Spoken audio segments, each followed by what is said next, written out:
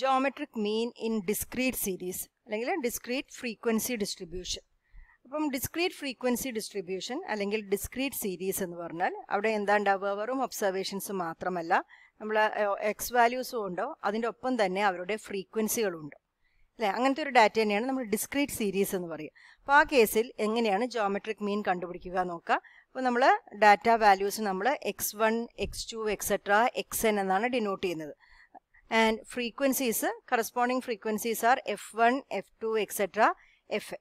അപ്പോൾ ഇങ്ങനെ ഒരു കേസിൽ ജോമെട്രിക് മീൻ അതിൻ്റെ ഒറിജിനൽ ഡെഫിനിഷൻ എന്ന് പറയുന്നത് geometric mean is equal to nth root of, ഇവിടെ n എന്ന് പറഞ്ഞാൽ ഫ്രീക്വൻസികൾ വന്നു കഴിഞ്ഞാൽ എന്നെ നമ്മൾ ക്യാപിറ്റൽ n ആണ് എടുക്കുക, വിച്ച് ഇസ് ടോട്ടൽ ഫ്രീക്വൻസി എല്ലാം ആഡ് ചെയ്തതിനെയാണ് നമ്മൾ ക്യാപിറ്റൽ n ആയിട്ട് ഇവിടെ എടുക്കുന്നത്.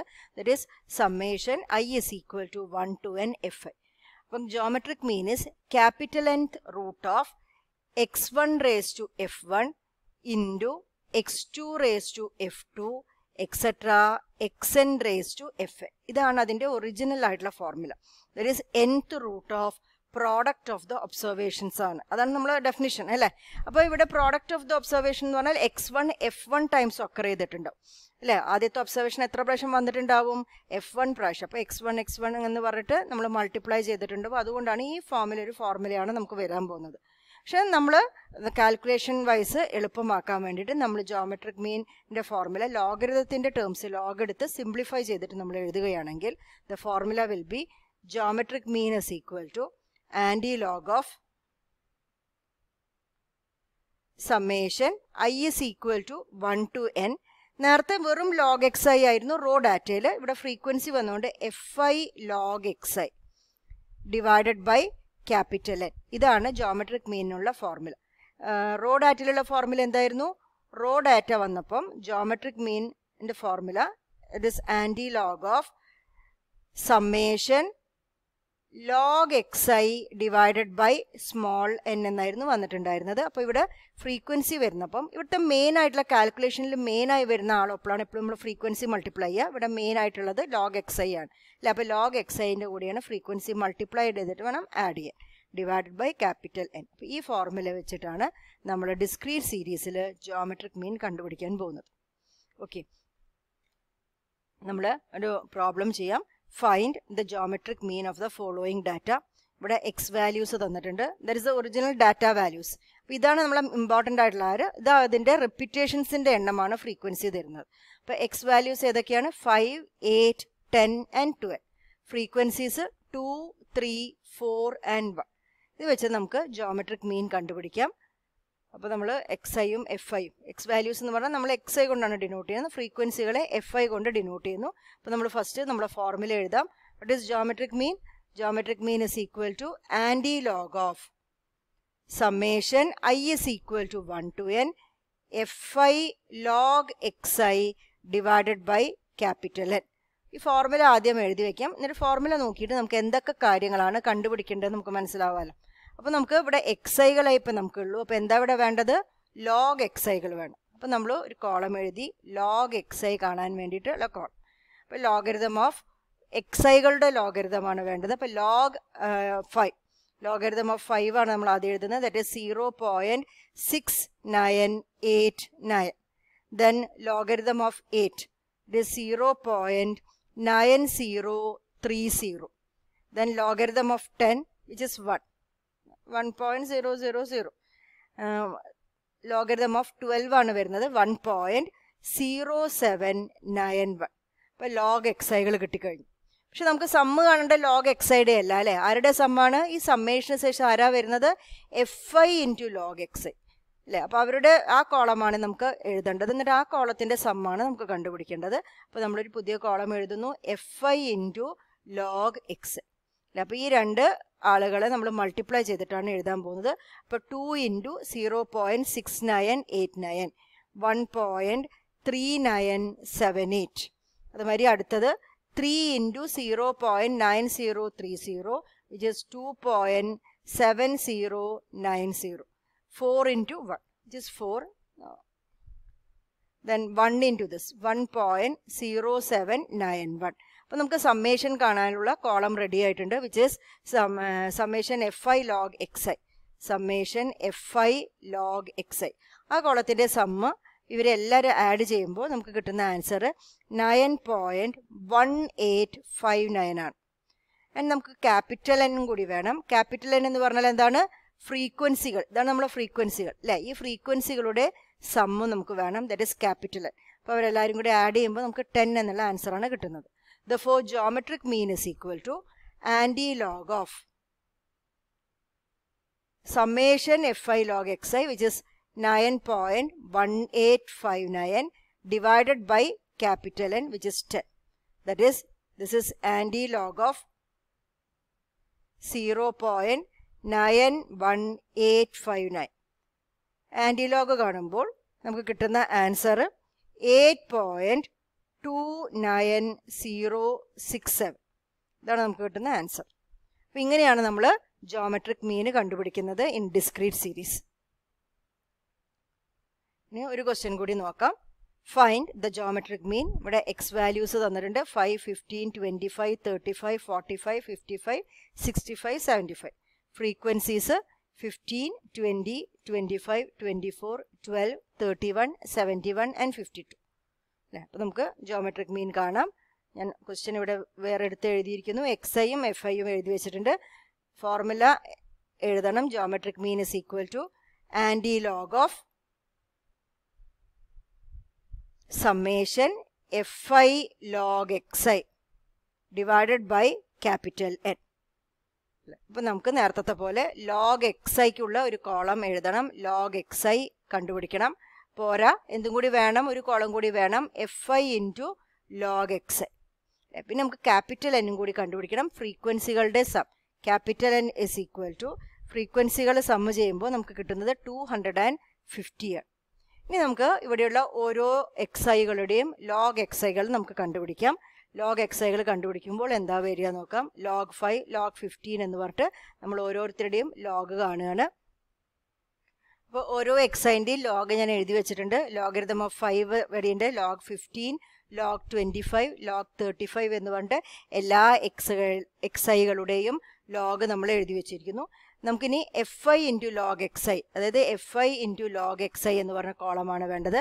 അത് 15 ഇൻറ്റു 0.6989, 20 ഇൻറ്റു 1.1760 ആ കോളമാണ് ഇനി നമ്മൾ കാൽക്കുലേറ്റ് ചെയ്തിട്ട് എഴുതാൻ പോകുന്നത്.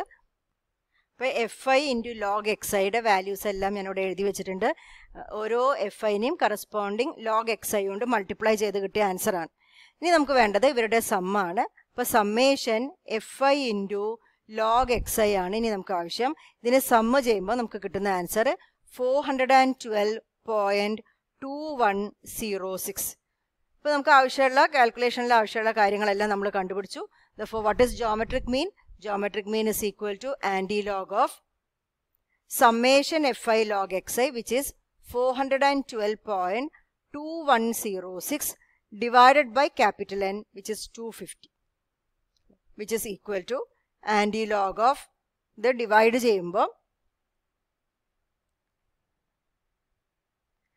നമുക്ക് കിട്ടുന്നത് ആൻറ്റി-ലോഗ് ഓഫ് 1.6488. അപ്പോൾ 1.6488ൻ്റെ ആൻറ്റി-ലോഗാണ് നമ്മൾ കണ്ടുപിടിക്കുന്നത്. And the answer is 44.54. അപ്പോൾ ഇങ്ങനെയാണ് ജോമെട്രിക് മീൻ കണ്ടുപിടിക്കുന്നത് ഇൻ ഡിസ്ക്രീറ്റ് സീരീസ്. ഓക്കെ, അടുത്തതായിട്ട് നമുക്ക് geometric mean in continuous series എന്താ നോക്കാം. Geometric mean in continuous series or continuous frequency distribution. അപ്പോൾ കണ്ടിന്യൂസ് ഫ്രീക്വൻസി ഡിസ്ട്രിബ്യൂഷൻ എന്ന് പറഞ്ഞാൽ എങ്ങനെയായിരുന്നു ഉണ്ടാവുക? അവിടെ ക്ലാസ്സുകളും ഉണ്ടാവുമായിരുന്നു ആൻഡ് ഫ്രീക്വൻസികളും ഉണ്ടായിരുന്നു. ക്ലാസ്സുകളും ഫ്രീക്വൻസി ഉള്ള ഡാറ്റയാണ് നമുക്ക് ഉണ്ടാവുക. അപ്പോൾ ക്ലാസ്സുകൾ എന്ന് പറഞ്ഞാൽ ഇപ്പം 10 to 20, 20 to 30 അങ്ങനെയുള്ള ക്ലാസ്സുകൾ ആയിരിക്കും. And corresponding ഫ്രീക്വൻസികളും തന്നിട്ടുണ്ടാവും. ഈ ഡാറ്റ വെച്ചിട്ടാണ് നമ്മൾ ജോമെട്രിക് മീൻ കണ്ടുപിടിക്കേണ്ടത്. അപ്പോൾ ഇവിടെ നമ്മൾ ഫോർമുല, ഇത് കാണാനുള്ള ഫോർമുല ഡിസ്ക്രീറ്റ് സീരീസിനുള്ള ഫോർമുലയ്ക്ക് സെയിം ഫോർമുല തന്നെയാണ് ഉപയോഗിക്കുന്നത്. ഒരു ഡിഫറൻസ് എന്താണെന്ന് പറഞ്ഞാൽ ഇവിടെ എക്സൈകളായിട്ട് നമ്മൾ എടുക്കുന്നത് മിഡ് വാല്യൂസ് ആണ്. ഓരോ ക്ലാസ്സിൻ്റെയും മിഡ് വാല്യൂസിനെ നമ്മൾ ആദ്യം കണ്ടുപിടിക്കും. അതാണ് നമ്മൾ ഫോർമുലയിൽ നമ്മൾ ഉപയോഗിക്കാൻ പോകുന്ന എക്സൈ. ഇത് ഫ്രീക്വൻസീസ്. എക്സൈ എന്ന് പറഞ്ഞാൽ ക്ലാസ്സുകളുടെ മിഡ് വാല്യൂസ്. അപ്പോൾ ഇവിടെ 15, 25, 35 ഇങ്ങനെയുള്ളതാണ് ഇവിടുത്തെ മിഡ് വാല്യൂസ് അല്ലേ. അപ്പോൾ അതാണ് നമ്മുടെ xi. Then what is geometric mean? Geometric mean is equal to, the original formula is capital Nth root of, that is capital N പറഞ്ഞാൽ total frequency, x1 raised to f1, x2 raised to f2, etc. xn raised to fn. And നമ്മൾ ഉപയോഗിക്കാൻ പോകുന്ന logarithm എടുത്ത് നമ്മൾ simplify ചെയ്തിട്ടുണ്ടാക്കിയ ഒരു ഫോർമുലയുണ്ട്. അതാണ് നമ്മൾ calculation ചെയ്യാൻ ഉപയോഗിക്കുന്നത്. That is geometric mean is equal to anti log of summation I is equal to 1 to n fi into log xi divided by capital.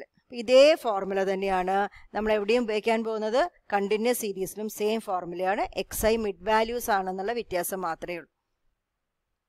നമ്മൾ ഇതിൽ ജോമെട്രിക് മീൻ കാണാനുള്ള പ്രോബ്ലം ചെയ്യാണ്. Find the geometric mean. ഇവിടെ ക്ലാസ്സുകളും ഫ്രീക്വൻസീസും ആണ് തന്നിരിക്കുന്നത്.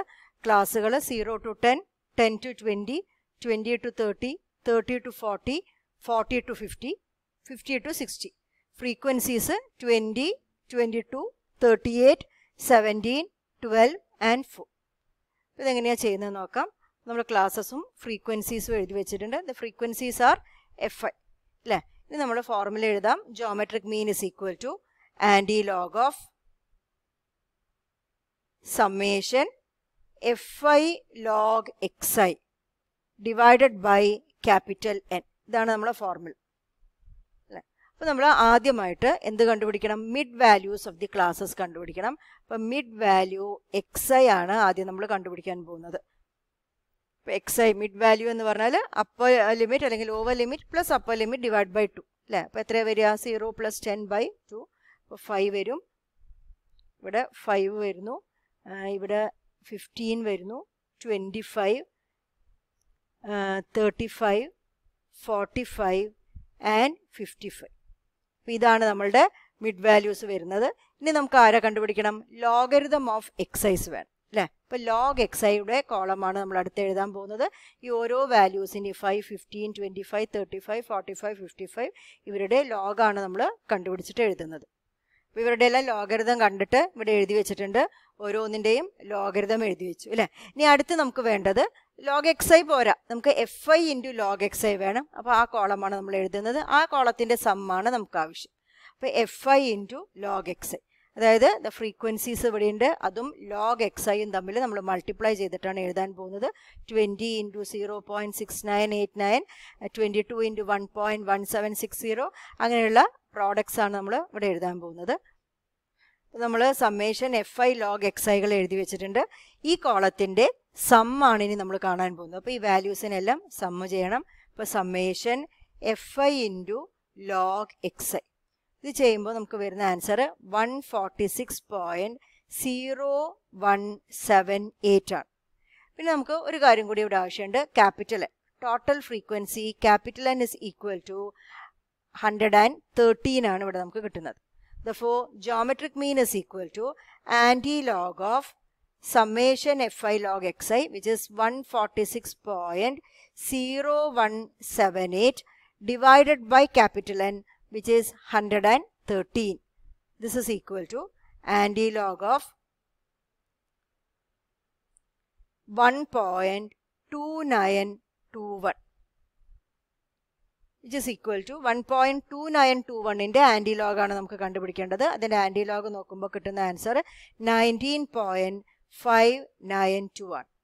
അപ്പോൾ ഇങ്ങനെയാണ് കണ്ടിന്യൂസ് സീരീസിൽ ജോമെട്രിക് മീൻ കണ്ടുപിടിക്കുക. അപ്പോൾ ഇവിടെ എക്സ്ട്രാ ആയിട്ട് ചെയ്യുന്നത് ഒരു കാര്യം മാത്രമേ ഉള്ളൂ. ഡിസ്ക്രീറ്റ് സീരീസിനെ നോക്കുമ്പോൾ mid values of the classes കണ്ടുപിടിക്കണം എന്നേ ഉള്ളൂ. അതിനുശേഷം സാധാരണ ഡിസ്ക്രീറ്റ് സീരീസിൽ ചെയ്ത അതേ കാൽക്കുലേഷൻ തന്നെയാണ് നമ്മളിവിടെ ചെയ്യുന്നത്.